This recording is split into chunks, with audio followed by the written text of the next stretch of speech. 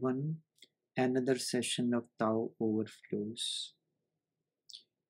What is this life beyond form, pervading forms? What is this life beyond form, pervading forms? This is what Devi inquires. There are forms within forms. How to remove these forms and reach to the space? This is what Devi is asking. How may we enter fully ever space and time? Names and descriptions. Name and form. Name and space. Name and descriptions. Form and space.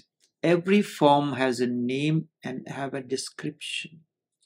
And form requires a space, and it exists only in time. Whatsoever it is, it has a certain life. It stays for a certain period of time, and it occupies a space. How we may enter beyond this space and time, beyond names and forms. It is, you have seen an onion. Onion have layers upon layers. You remove one layer, another layer comes in. One form is removed, another form comes in. This process continues until all the forms are removed. But from the being, how the forms can be removed? In winter, you put on many clothes, the shirt, the jacket, this and that, and so one by one you remove each part, each garment that covers the innerness. Devi is saying to clear my doubts. Although she's asking questions, but she knows very well no question can be answered, and if a question is answered, the very nature of the mind is, it creates another question. Question after questions, like leaves appear on a tree, questions appear on the mind. Doubting mind is more important to be cleared. The mind is not doubting, but the mind is doubt. Let my doubts be cleared. It is very significant. If you are asking an intellectual question, you are asking therefore for a definite answer, and no answer can solve your problems. But Devi is saying, let my doubts be cleared. The moment doubts are cleared, the process of transformation of the mind begins, because the mind is the doubting element. Mind doubts. Not that mind doubts, mind is doubt. So when the doubts are removed, mind is removed, the time and space disappears, names and forms disappear. So the process of transformation begins. As long as there is a mind, a child does not have a mind. He has no name, no form, no space, no time. He does not exist in time, he does not exist in space. He does not have any thing to doubt in him. But you as an adult have many doubts in your mind is doubting, and the moment the doubts are cleared, transformation of the mind begins, because doubting mind will remain a doubting mind always, whatsoever answers are given. You give one answer, you will doubt that answer, you will create another question, and this process can go on and on. I can go on giving you answers, but the doubts will always remain whether this answer is correct or not. You lock the door, the doubting mind says, I wonder if I locked the door properly. So you go and check it. And then I wonder if I checked it correctly. This process always goes on. So the questions and their answers are irrelevant. You can ask the question, who created this world? If I say A created the world, then you want to know who created B. And if I say B created the world, then you will want to know who created B. This process continues. So Devi's emphasis is on let my doubts be cleared. When you ask a question, you may be asking for many reasons. You may be asking for confirmation. A man came to Buddha. He said, I am an atheist, and I know you are atheist also. You do not believe in God. What do you say? Buddha said, who says there is no God? Only God is, and all around there is God. Then another person came. He said, I am a believer in God. What do you say? Buddha said, there is no God.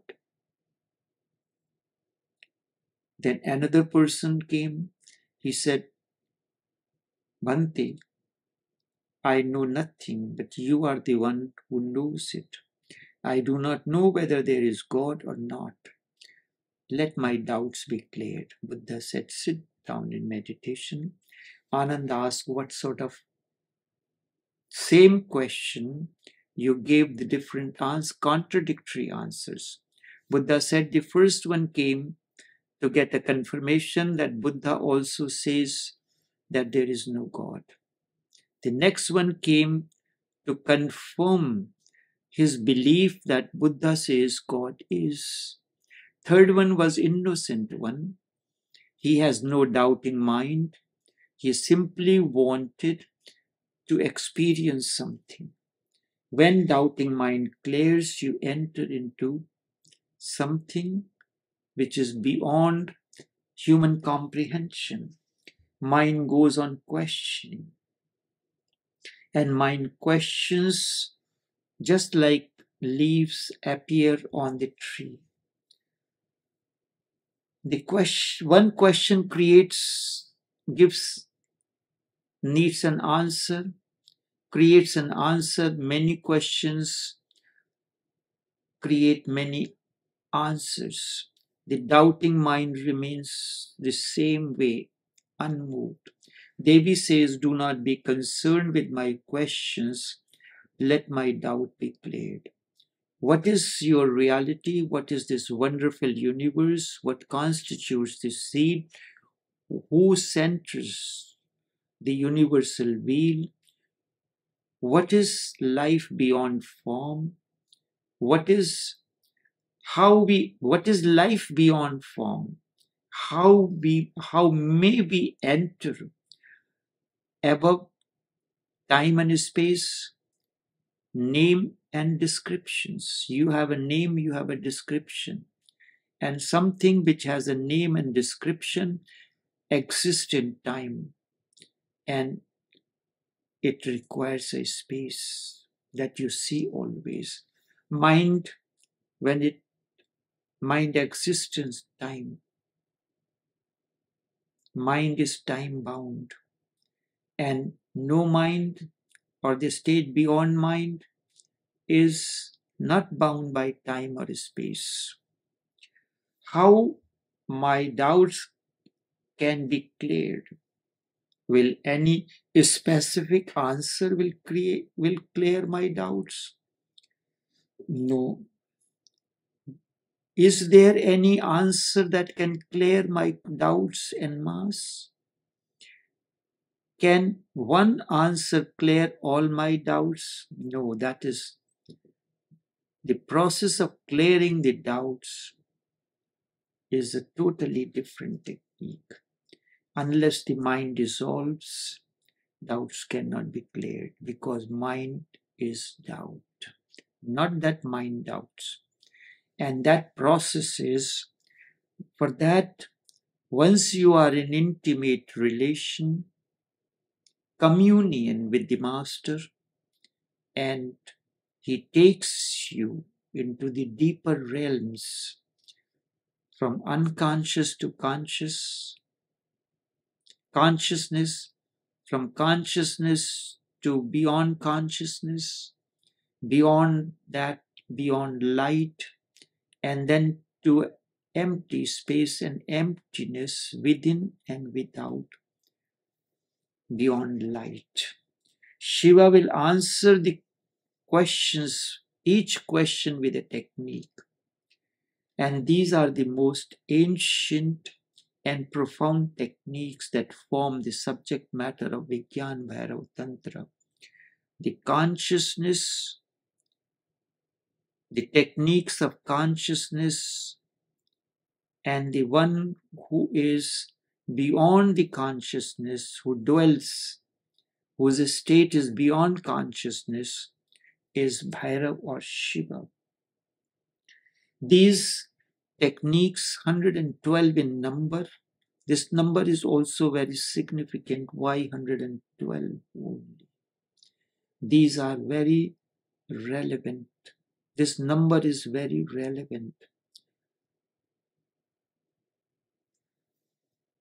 Do not use your intellect only as an instrument, not as a master. Use intellect as an instrument to understand something. This is very important. Your mind is the master.